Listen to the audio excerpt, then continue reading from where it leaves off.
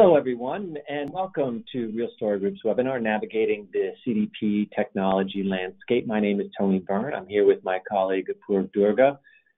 Really excited, Apoorv and everyone else, to be here with you today. We've been covering this technology for about 4 years now, and there's been a lot of change in this marketplace and in our conception, I think, of what CDPs do, what CDPs can do.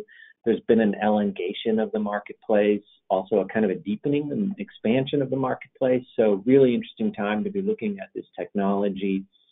And so it'll be a pretty rapid-paced half hour together. I'll just let you know that this is being recorded, and also, first of all, you'll all get a copy of the deck in the next 24 or 48 hours. Those of you who are Real Story Group subscribers, paid subscribers, you'll get access to a recording of the webinar that you can share with your other colleagues. Now, if you have any questions or comments or anything that you want to share or ask about, even something maybe you disagree with, feel free to use the questions tab in your GoToWebinar control panel. Ask a question at any time during this half hour, and we'll be sure to get to it. If not in the middle of the session, then certainly towards the end. So I wanted to clue you in a little bit about Real Story Group. We know that as many as half of you are new to Real Story Group. I actually founded the firm 21 years ago, and it was because of this kind of joke quadrant that you see on the left. I was working at a systems integration firm, and we used traditional sort of analyst research, and I was really disappointed with it, particularly the coverage of who they claimed were in the upper right-hand quadrant. And then I discovered how vendors got into that upper right-hand quadrant, how that sausage was made, and I thought there needs to be a better way to tell the real story about these technologies. And so I founded what was originally CMS Watch, now Real Story Group, to be a different kind of analyst firm that would only work on your side of the table, that is, only for customers of this technology. So we never advise vendors, we never consult with them. We're just really focused on you, the most important player in this drama, who is the technology buyer, the technology user. And so when we publish research about these vendors, and that's what we're talking about today, vendor evaluations of CDPs and what's happening in that marketplace, when we publish vendor evaluations, they tend to be much tougher, much heavier hitting, much more detailed and incisive than you'll get anywhere else. So who do we cover? Well, we cover a wide range of marketing technology vendors, so many that about 12 years ago, we started putting them all on a map annually. We're in the process of updating this map for 2022, but I want to point you today specifically to the orange line, which is the CDP line. And you'll see that, like many other marketing technology marketplaces, this is a highly fragmented marketplace. Fragmented is analyst speak, for there are a hell of a lot of CDP vendors. And you'll see that the line also goes through the city center, where you'll see a lot of major names, including Microsoft, Salesforce, Adobe, Oracle, so on and so forth. Like many other technologies, the major vendors often have some of the weakest offerings here, but obviously they have a lot of mind share as well. So there's always been a lot of tension in this market, like every other MarTech market, around whether you should go with one sort of a big known player or something that's more best of breed. We'll talk about that a little bit later. But for now, let's just get right into it. The first thing I want to talk about is shifting architecture. So I'll kind of set this up, and then my colleague Apoorv, who's here with us, who does a lot of our CDP research, he's going to sort of take us through some examples of that, and then also walk us through the CDP marketplace. And I'll jump in and we'll talk about what's the right way to select a CDP. Also wanted to point out that my colleague Scott Dill has joined us, and many of you who are RSG subscribers already know Scott. So welcome, Scott. We're just moving along here. So, you know, we like to start almost every webinar with an argument. And this is our argument in a kind of an enterprise architecture-oriented technology stack. And the argument is that we have many proliferating engagement channels, which you see at the top, a variety of different really critical interaction delivery environments, which are important, but also very distinct from each other. And then historically, a lot of engagement services, which you see in the first colored row in the middle here. Historically, we have spent really the last decade sort of bolstering these engagement services, modernizing them, staffing them The problem is that these engagement services then led to silos where you had, in our case, customer data stuck in your customer care system, stuck in your outbound marketing platform, stuck in your web content management system, very stuck in your e-commerce platform, and this was not working. And so this gave rise to what we describe as really the dominant model for the 2020s, which is greater abstraction in your stack and a push towards a more composable stack that focuses very heavily on enterprise foundation services. So you have foundation services on the left for content and information management, on the right for decisioning, and then that mini stack in the middle is around data. We have customer data activation, customer data operations, and enterprise data intelligence. And so today, of course, we're focused on this notion of an enterprise tier for customer data, and what does that look like, and what is the role for a CDP? And the reason why we share this way is because there are some profound implications around scope for a CDP. So let's talk about that. This is kind of a traditional CDP model that, 5-6 years ago when CDP vendors started arising, that you saw a lot of diagrams like this, which was a fairly expansive role for a traditional CDP, which is that it was the aggregator of all of your data. It did a lot of identity resolution, data cleaning, data enrichment, relationship graphing, segmentation, and pushed that data out to omnichannel engagement platforms, advertising platforms, and even supplied a lot of analytics. And so this is a very holistic view of what a CDP can do. It's almost like a customer data ecosystem in a box. And many CDP vendors still sort of promote this. The reality that has emerged is really much more nuanced, particularly with larger enterprises, that, there is a much more complex and variegated customer data ecosystem where we really need to divide up customer data management versus customer data activation. That customer data management, which typically will transpire in some sort of data fabric or data mesh, and is quite properly into the domain of data ops, versus customer data activation, which is the orange column here, which is more properly done by marketing and customer experience ops. And so this is a more kind of a separation of concerns, a kind of a domain model that's emerging. Again, not for every enterprise. This is really geared potentially towards larger enterprises. And so the question is, what is the scope, the proper scope of a CDP in this context? And you'll notice here that we're breaking this down into a wider set of services that potentially involve a wider set of customer data-oriented applications like integration spaces, data warehouses, certainly data lakes and other kind of data quality management tools and consent and everything else. So there's a bigger picture here that your customer data platform needs to become a part of. And so this raises some interesting questions. We've seen some topics around this happening on different discussion forums where people are talking about this. And one immediate question that's come up, and I think has been really interesting one to watch this year, is, should you build or compose a CDP versus buying off the shelf? My colleague Apoorv, who's here, wrote an article about this recently. Apoorv, talk to us about what the key issues are here. Apoorv, I think you're still on mute. There you go. Thanks. Thank you, Tony. Yeah. So that question is increasingly being asked, right? So whether to compose a CDP or buying it off the shelf.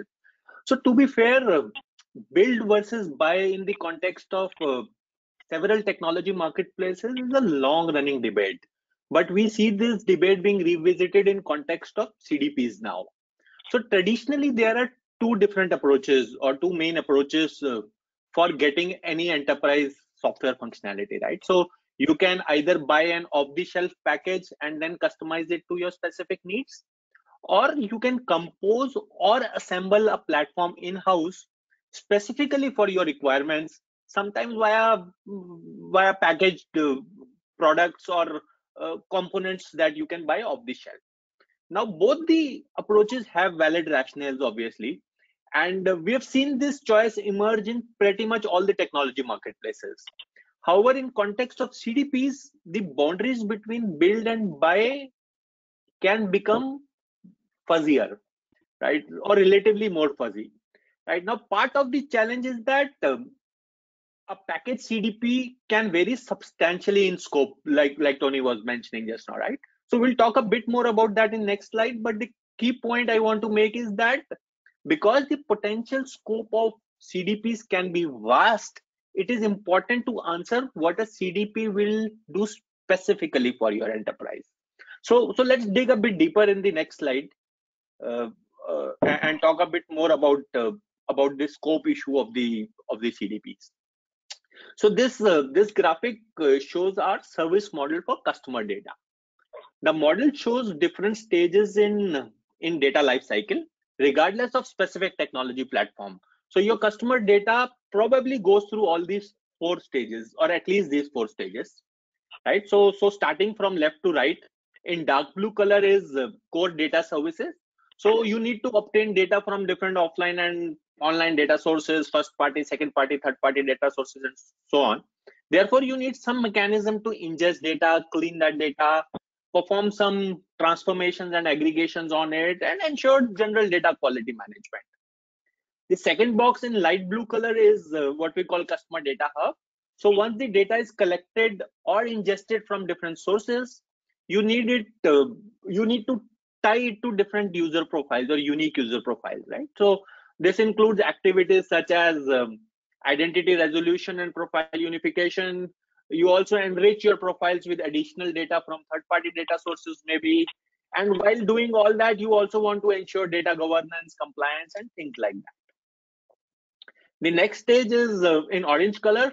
This is where you use all this cleaned up, aggregated, unified profile data for your business objectives, right? So for example, now that you have profiles for your 360-degree views of your user or customers, you can then segment them based on different attributes, right?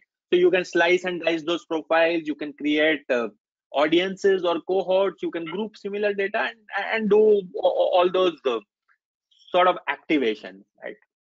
And then finally, the rightmost box is really the last mile, where you engage with your customers via different channels, right? So e-commerce, email, website, mobile chat, and other channels, right? So you might want to do some personalization there, you might want to do some product recommendation, and so on.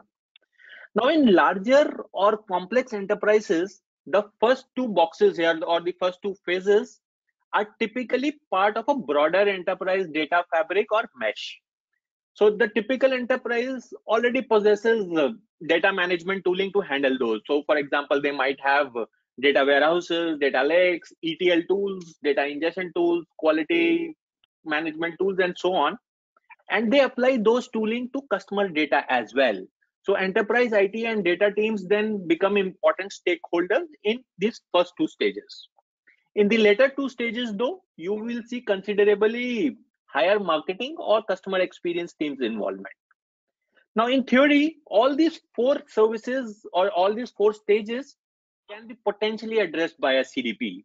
And you will often find CDP vendors boasting that they can perform all these stages equally well. In practice, though, we see several variations of this model. Rarely do large or complex enterprises deploy a single platform for all these 4 stages. So, for example, this diagram shows different scopes of CDP for company A and B, A, B, C, A, B, and C. So, if you are like company A, you only need the 2 boxes in blue. Whereas if you are like a company C, you probably need only the right 2 boxes. So it is very important to decide then what a CDP will do for you. So let's move to the next slide and talk slightly more about that, right? So there's another interesting point. Hey, Apoorv, we just before we do that, we've got a question from David B that kind of speaks to this, which is he was asking, which organization you typically see owning the data fabric stack, and which you see marketing orgs typically owning the CDP. And I think the answer to that, David, that we're suggesting here is, generally speaking, yes, that IT and data ops generally own what we describe as the enterprise data fabric or mesh, and that With respect to customer data activation, ideally this is managed by marketing and CX ops. In the real world, these boxes that we have here, which are nice, neat segments, in the real world, it gets a little bit messier than that. Sometimes marketing needs to rely on data ops and for activation. Sometimes marketing people may have their own data ops and developers as part of their org that are doing some of this work. So the real world is messier, but this is kind of an idealized model. So thanks for that question. But Apoorv, let's move on then to this emerging pattern. Yeah. So another interesting point around the scope of this customer data that we see emerging is that we increasingly see that in organizations, in addition to marketing, several other groups need this customer data. And so they are building their own customer data hubs, essentially recreating silos that this technology was supposed to remove in the first place. Right? So we see finance teams, we see customer service teams, we see customer care teams, and even analytics/business intelligence teams needing this customer data hub. Right? So the problem with creating such a hub with only one of these groups, such as marketing group, is that the others don't have seamless access to it.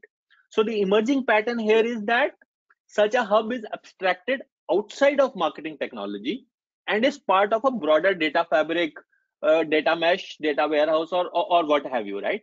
And therefore, your marketing as well as other groups are just endpoints for that unified data. So now this may or may not be best architecture, obviously, for you, but we do see this as an emerging trend, and it does sort of go against the philosophy of doing it all within a marketing-oriented CDP. Right. So going back to our original reference stack here, you can see that potentially there are several services that can be provided by a CDP. So there's the CDP core, which we call customer data activation. But there are other services that you may or may not get from your CDP, right? So, or you may or may not decide to get from your CDP, right? So you can see that CDP can be made to play in areas such as personalization in customer data operations, in outbound marketing, in email marketing, and so many other things, right? So you may want your CDPs to do personalization or email marketing, or you may not want it to do those and instead use specialized personalization or email marketing tools. So you see the CDPs can be extended both horizontally as well as vertically beyond their core capabilities. At the risk of repeating myself, I'll say it again. It becomes very important to scope out what a CDP can do and should do for your specific needs before venturing into the CDP marketplace for selecting the right vendor. So let's look at the marketplace then. Right. So this is how we see the marketplace of CDP vendors and their equivalent GOT characters. Right. Of course, this is a joke slide, and in real life, CDP vendors aren't really going around killing other CDP vendors. But the point is that while you might have heard stories of CDP vendors from colleagues and friends, it is important to follow a more scientific approach based on design thinking to select your vendors. We'll cover that approach in a bit, but let's look at how we categorize this marketplace. Right, so we've revised our categorization a bit. We used to have 2 categories, but now we have 3 categories in this marketplace. So you have the MarTech suite dependent as the first category. These CDP offerings are really from large enterprise software vendors, right? So SAP, Microsoft, Adobe, etc. They can either be processing or engagement oriented, but the key thing about them is that they are usually very tightly bound to the rest of their suite rather than serving as an independent layer, which we think is an important criteria for a CDP. The second category here is what we call processing oriented independents. These are independent standalone CDP vendors that focus more on data management aspects such as ingestion, profile unification, data cleaning, and so on. And finally, we have the engagement oriented independents. These are again independent standalone vendors, but these are the vendors that focus more on activation or engagement. So things like segmentation, self-service segmentation, journey orchestration, personalization, and so on. So you will notice that the third box is this pretty crowded, right? Lot of vendors there. The main reason is, of course, that some companies chose to do data-oriented tasks elsewhere, as we've talked about in previous slides. There are other reasons too. So data management and ID resolution, for example, are really hard problems to crack. And so some vendors have literally given up given up on those things in lieu of depending on partners, right? So also the engagement layer is more front end and sexier and all that, right? So given this landscape of vendors, let's look at an approach to select the right vendor. So over to you, Tony, to take us through how exactly to do that and how to select the right CDP vendor. Great, thanks, Apoor, for that kind of rapid fire tour of different architecture choices and functional choices, and then the marketplace, which is a really interesting different ways of slicing and dicing, and I'll talk some more about that. But first, the right way to select a CDP. Well, I'd start with what's the right way to select any marketing technology. We wrote a book about that a couple of years ago, which was really applying a couple decades of experience of taking a more design thinking or agile-ish approach to this, which is a business-focused, team-based approach that's very empirical. And we've used this with multiple subscribers now to help them select CDPs, and it turns out this methodology works quite well. Where it starts really is looking at what are your primary business use case drivers, because again, this is a very empirical test-based approach. It turns out that there are at least 10 use cases for a CDP. No CDP vendor typically excels at more than 2, 3, or 4 of these. In several cases, a CDP vendor won't do it at all.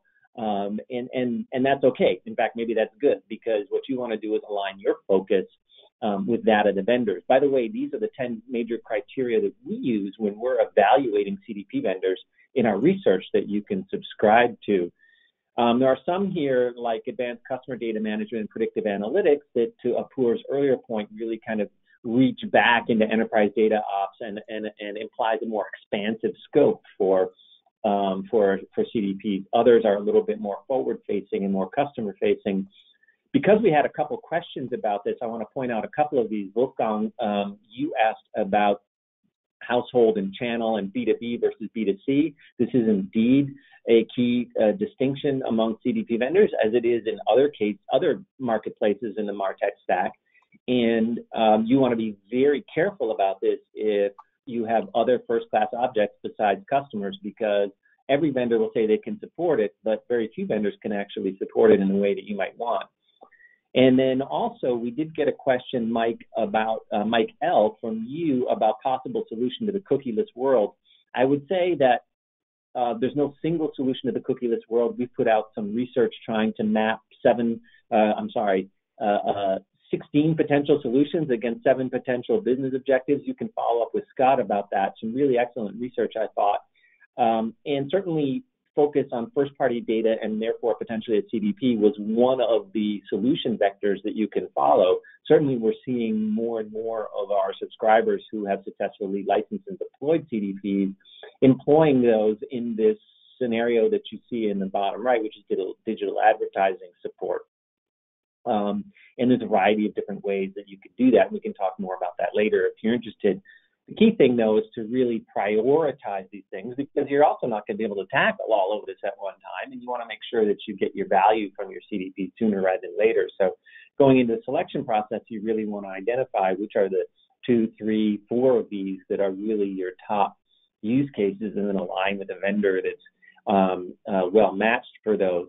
I'll point out that this is exactly what our Real Quadrant tool does. Those of you who are subscribers will be familiar with this tool. You go and you put in your key use cases, some other strategic considerations, you weight all of this, and then you get a real quadrant as opposed to a magic quadrant that tells you what's the right short list or long list for you, and then you can download custom research and compare the vendors head-to-head in a really interactive way. So you can kind of try this out for free. I can tell you that the free version is not nearly as rich as you might like. For the really cool version that gives you all the inside dope, then you do have to pay for a subscription. Okay, so let's do some key takeaways, and then it looks like we'll have a good amount of time for all of the different questions that you've come up with here. So CDPs are increasingly foundational to omni-channel stack, but are not ends in themselves. And this is a really interesting point. And I think, David B., you asked another question around this. You know, is the value of a CDP only realized once the foundational elements of the ecosystem are in place, e.g. enterprise data platform, lake, common data layer, MDM, and the org people aligned to operating a CDP? And that's an excellent question. And David, my short answer would be yes. That you do really want to get your data house in order before you license a CDP. Unless your vision, which some enterprises have, is that the CDP is fundamentally a packaged customer data ecosystem in a box. And there are some CDP vendors who present themselves that way. And so it becomes essentially your customer data fabric, in which case you buy it, install it. And for larger enterprises, I think that's going to be an increasingly untenable use case. But you know, you don't want to just buy a CDP and hoping that that's then going to sort of jolt your enterprise to pay better attention to all of the foundational kind of dirty work around customer data management. And so look at CDP as a means and part of your broader customer data fabric and not an end in itself.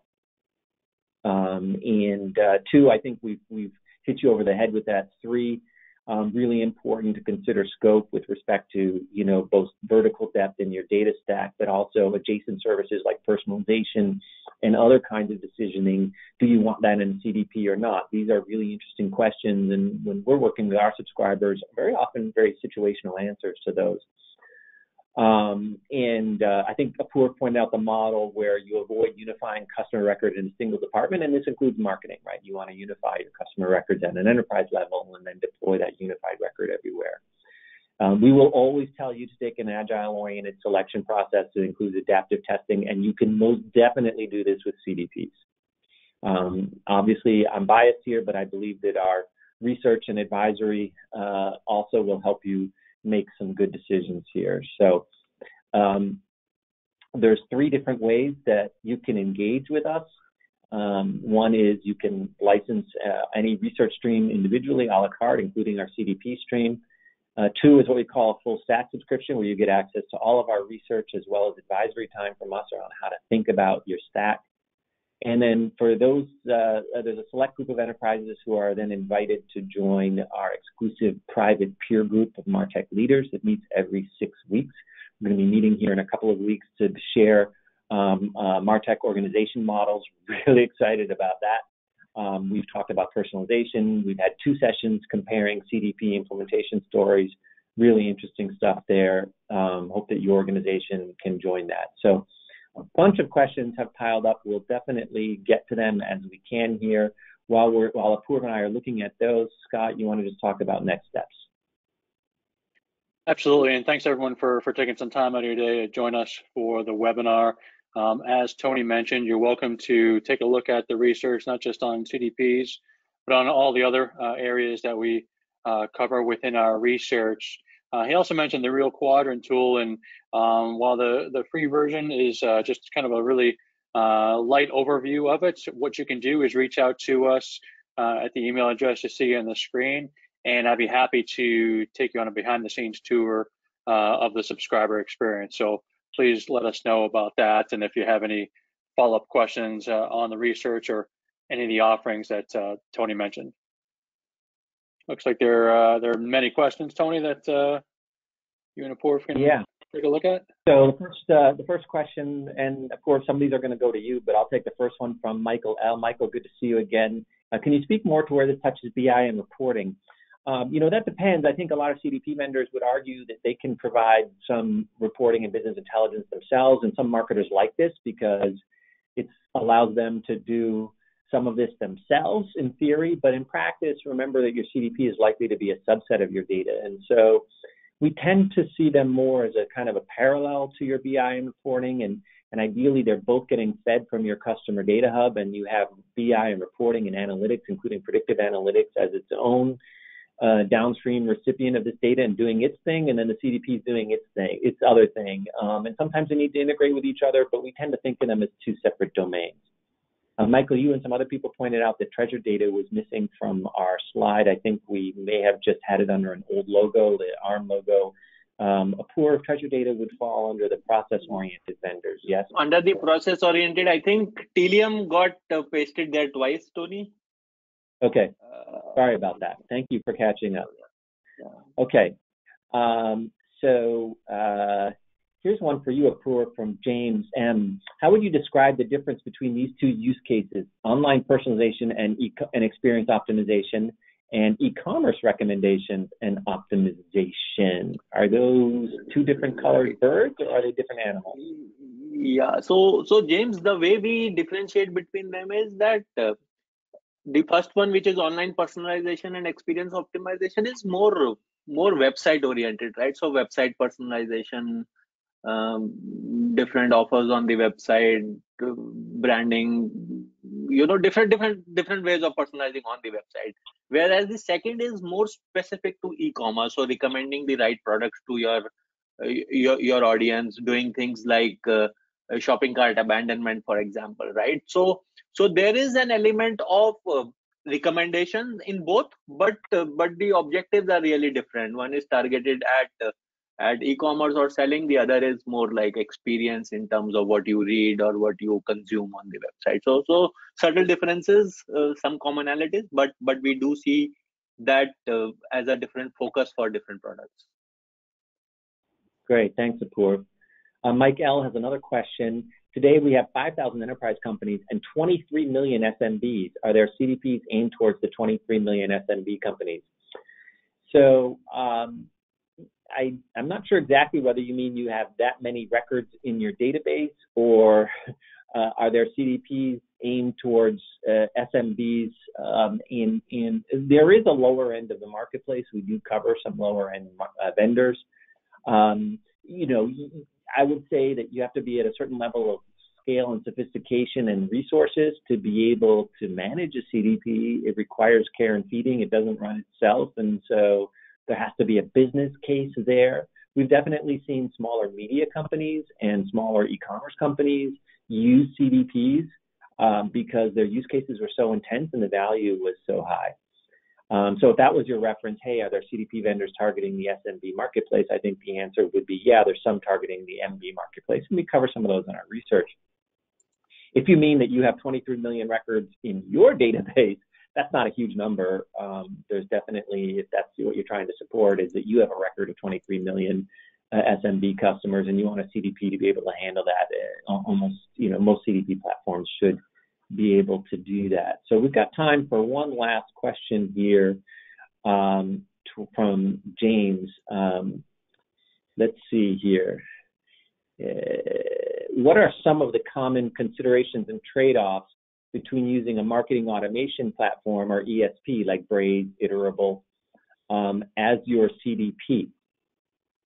So Apoorv, why not, if we went back to that architecture, why not use an outbound marketing platform, whether it's a B2B map or a B2C ESP? Why not use that as our CDP? Well, sure, and a lot of people do that, right? But the thing is that you are then binding your CDP to a specific channel, right? So in this case, if it's, let's say, an MAP or a marketing automation platform, then your CDP is too tightly coupled with the marketing automation platform. And if you wanted to do something more omni-channel in nature, let's say using the same data to personalize your website, you wouldn't be able to do that, right? So I think the biggest reason for not using a CDP as part of a channel is that you want to be more omni-channel in nature. Yeah, that's a great pithy answer to something that's a very complicated question. So thanks for that, Apoorv. Thanks for joining us as well, Scott. Our time has run out, but wonderful to see you all. Check our website to find out future webinars. In the meantime, you can always download samples of our research. So for my colleagues, Scott and Apoorv, this is Tony Byrne signing off for now. Bye now. Thank you. Thanks, Ed.